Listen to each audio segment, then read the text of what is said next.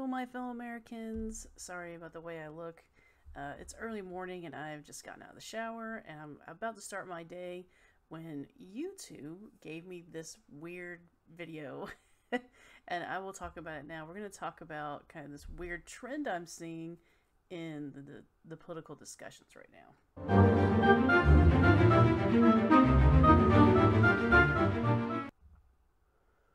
Alright, so this was a discussion basically about the Republican Party, which, like I've said before, I'm not a Republican. They no longer represent my values. I don't really claim any political position other than conservative. And basically, I think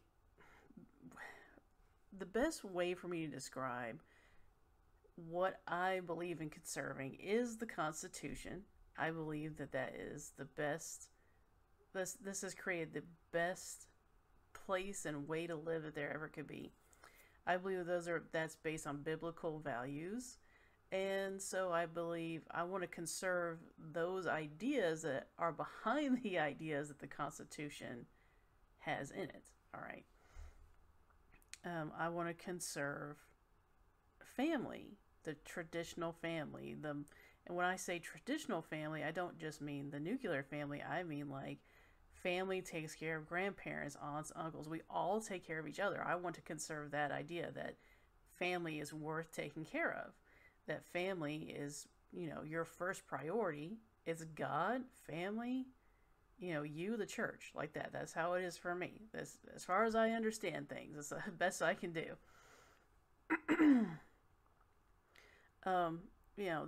That I want to preserve that hierarchy, and in that hierarchy there is a God. Now, is there space and room in there for people who don't believe in God and want to do something weird? Yeah, but that is mainly what I want to conserve, and that's what I am fighting for. That is what I believe in. Like, what I want to conserve are these values that people have value no matter what. So I'm pro-human. That the Constitution is the best way we have ever created to make the best area to live in. Like, it is just the best. It's top. I don't think it needs to change. The way we have it now, I don't think it needs to change. We are done changing it, I believe. I think we can reasonably look at the laws in there and go, okay, well, no, this obviously applies to whatever it is we make next. And I've always said that. So that's basically what I want to conserve. I want to conserve the values that I believe are American values that are found in the Constitution, that are found in the Bible, and family. Because I think after that, I think if those are in place, your society will flourish and be fine, because that means everybody's getting taken care of. Okay. This lady is talking about you can't make a theocracy, basically, which means a religion rules with this either equal say along with like the king or whoever, or the religion is the rule. Okay, so that in that situation, I agree with her. I don't want a theocracy, but for some reason in this debate, it keeps coming up that no, you're not allowed to have a theocracy. You're not allowed to have Christian values be the values that everyone is judged by. And I think, let me just let her, it also shows something else. Let me just let her talk, okay? And you'll see what I mean.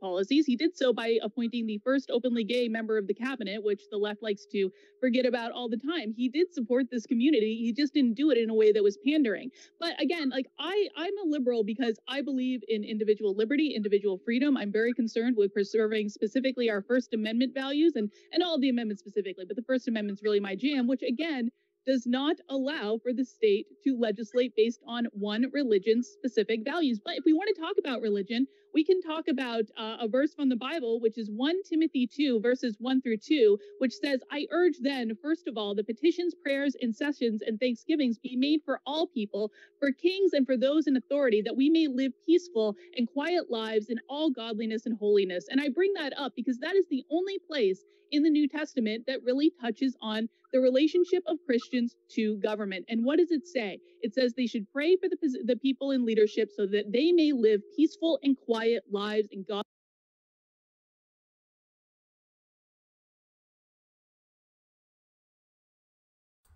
Okay, so this is someone who does not believe in the Bible, quoting the Bible and saying, you're just supposed to pray for people and shut up, basically. You can't have at least that's how I'm understanding what she's saying.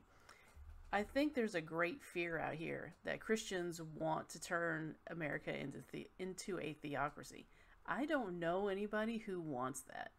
Okay, I don't. Maybe these other people on the panel do. Since I don't know these other people on the panel, maybe they do. If they do, I'm just saying I disagree. Okay, it is clear in the Bible that yes, we are to do exactly what she said. What she said is not a lie.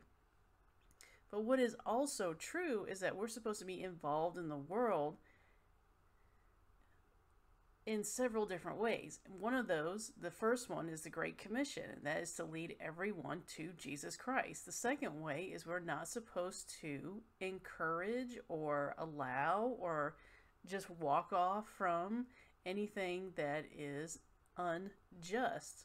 The third way is we're not supposed to allow people to take advantage of the elderly and children and people who don't have good mental faculties and things like that. So we are to be a force in the world. And so because of that, we are going to vote for these things the way that Christians see them, right? But for some reason, it seems like Christians doing that, people are interpreting that saying, well, you can't have a theocracy. You can't have a theocracy. Nobody wants a theocracy. I'm not saying Christianity is the way we should run America. What I am saying is that the Constitution is that condensed down form of biblical ideals put into a reasonable law. Okay? So the reason why the state or the federal government or everyone else cannot make we can't have an official religion of America, and we cannot say, you can only practice this religion, is one of the reasons why is because every time people came from England to America, it was to be able to worship God on their own terms. That is also a biblical concept. In the Bible, there's lots of different places that say you need to choose who you're going to serve. You need to find out for yourself what's true. You need to know what you believe. So all of this is about choice. All of this is. All of this is about you coming to have that relationship with God, right? So if we establish a religion, that's not really what the Bible says to do. Like she does say, we are supposed to pray for people, but we're also supposed to be involved in politics. We're supposed to be involved in culture. We're supposed to be out there telling people what God does. Okay, so I think this is sort of a weird thing where people look at this and go, well, you want everybody to live under Christian values. I would like everyone to be Christian. That's very different from I want to force my values on someone. Does that make sense? I would rather they become Christian and America become Christian because everybody here is a Christian. Whatever version of Christian you want to be. You want to be a Catholic, you want to be a Protestant, you want to be Methodist, whatever, right? I would rather that be the case than we start just saying, well, this is, we start just saying, well, our government is Christian. We're going to appoint like a pope or something like that. I really don't want that. My goal and my hope is that people that I interact with, who hear my voice, etc., become Christian, that they love Jesus Christ, that they begin to live for him.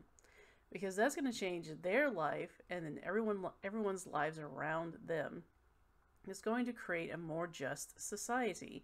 It's going to create a society where we don't need things like welfare, because people are out there trying to make money and do jobs with the thought process that not only do I have to take care of myself and my family, but then there are people also out here who need help, who don't have family, and I'm supposed to help them too with my other fellow Christians. Okay.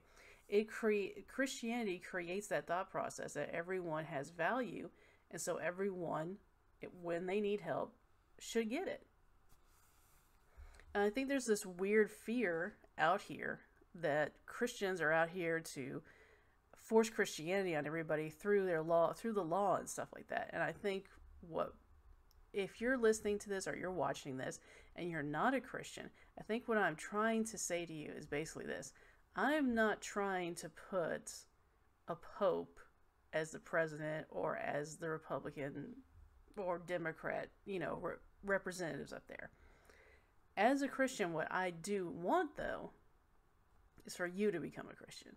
And what I will do when we come up to laws and things like that is I will vote my values, just like everyone else. Everyone votes their values. Christians are going to vote their values. Ideally, if I'm looking at this in the way where what would I ideally have, this federal government would be almost gone. The only thing that it would do would be to protect us from outside forces, and that's it. The states would have all of the how do I say it? Not all the law creation, but each state would be able to decide what they're going to do, much like what happened with Roe v. Wade. That's why I like what happened with Roe v. Wade, because that is the way America was set up. It was set up so that the states could have the laws, and then you could go live wherever that state that reflects your values, basically. You could live in the state that reflects your values, instead of having a federal law where everyone has to do something even if they don't want to. So, for example, because Planned Parenthood does get federal funding, my federal tax dollars went to Planned Parenthood. Okay? I don't like that, because as a Christian, that means I am helping them. I'm helping them stay open, which means they can do abortions, and I'm not okay with that. If Planned Parenthood really does help people with all these other things, that's great, and I want them to continue doing that. But what I don't want is them to continue doing abortions, right? So I don't want to give them any money. That's why I don't give them any money now.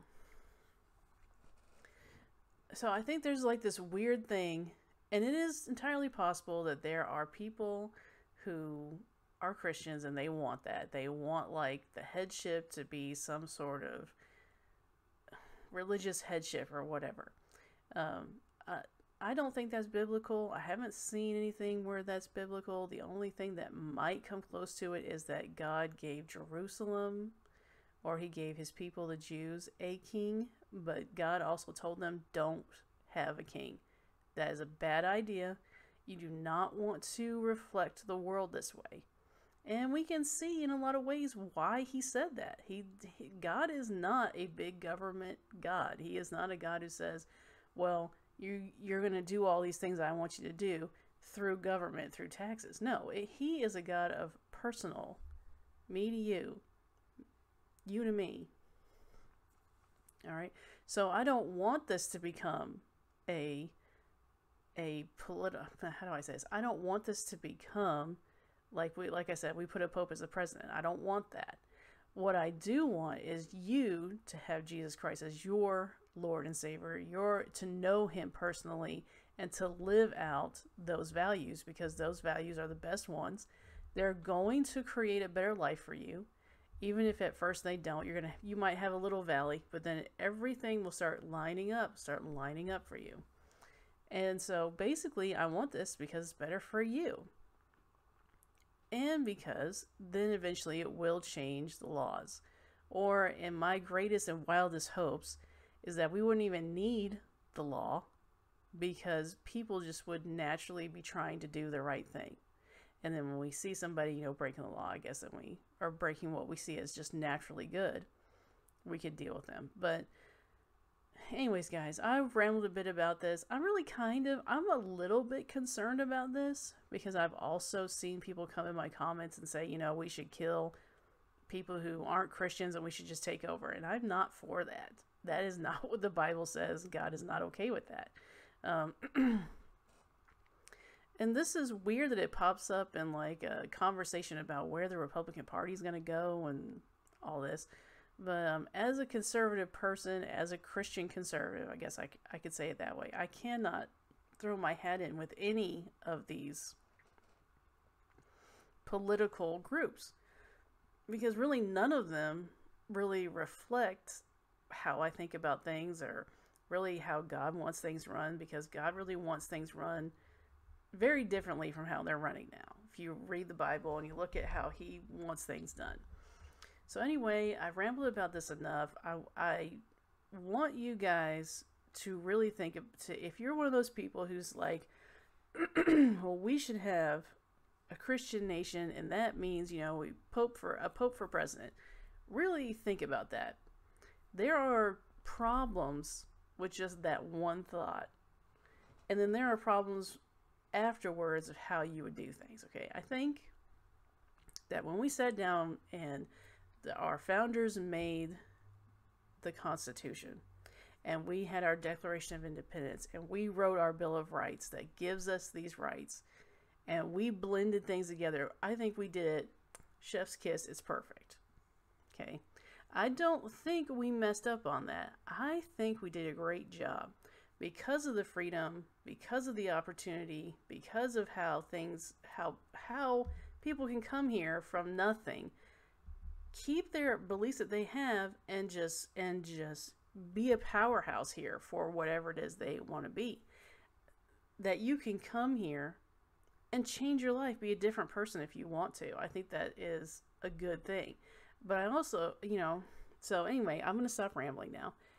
Just really think about that. If you're someone who's watching this being like, oh, all Christians just want a pope for president. No, I think most of us don't want that. What most of us want is for you personally to come to know Jesus Christ as your Lord and Savior, and to put your life in that context, that you love Jesus, that you want to live your life for him, etc.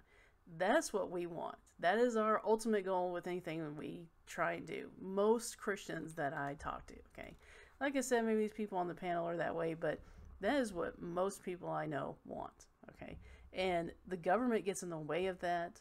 Putting the government over anything gets in the way of that. So I want a small government. I want a government that's almost zero, almost non-existent if I can get it. Because it gets in the way of personal discernment a lot of times. It gets in the way of people understanding that the interpersonal relationships that you have, that is how we're supposed to help each other. We're not supposed to go to the government, and we're not supposed to go, create government things so that the government can do it for us. And we've lost that a little bit in Christianity, I think. But ultimately, that's what we want, right? We don't want Pope for president. We want you to know Jesus Christ and come to the knowledge of him and love him. That's what we want. So anyway, I got to stop now. So I already tried to stop twice. So anyway, have a great day, guys. Remember to pray and read your Bible. And I will see you in the next one, my fellow Americans. Bye.